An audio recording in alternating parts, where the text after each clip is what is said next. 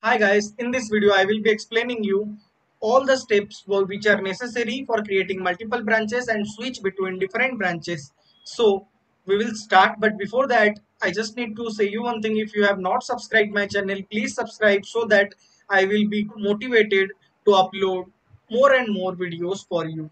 So let's start.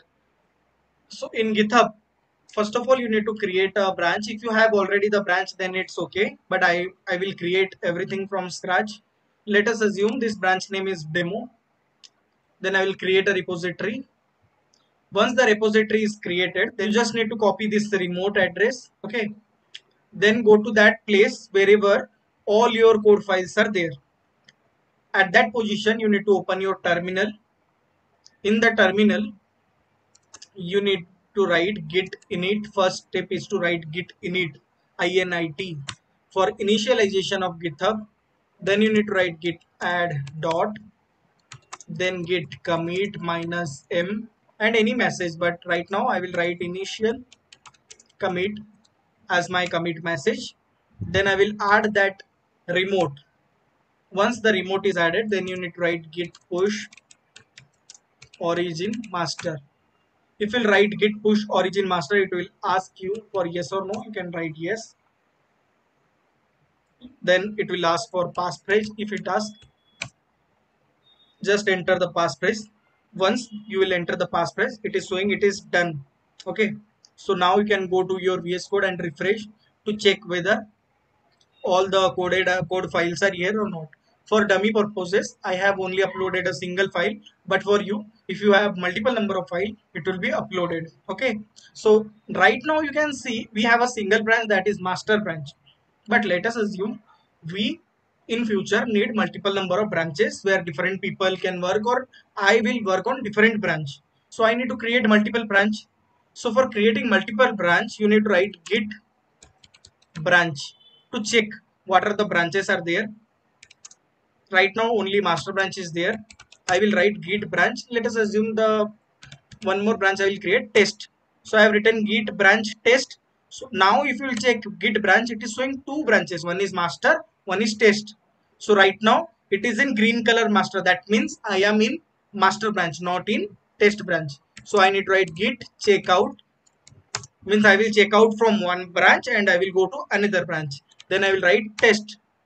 So it is showing switch to branch test. That means it already switched it. If I will right now write git branch, then you can see the green color is test one, not master one.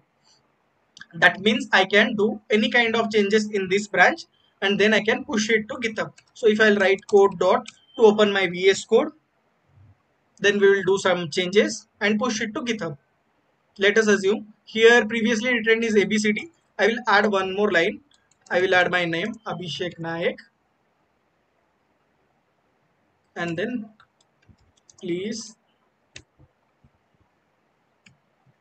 subscribe for more videos. I have written my channel name webcoder Abhishek. Then I have written please subscribe for more videos. Okay. Once this is added, then I need to open my terminal. For opening the terminal, you can go here and click on the terminal, new terminal. Then it will be opened. Okay. Then you need to add this. Right now I will check which branch is it. You can see it here. It is showing test branch. So I will add these changes. Git add dot, git commit minus m.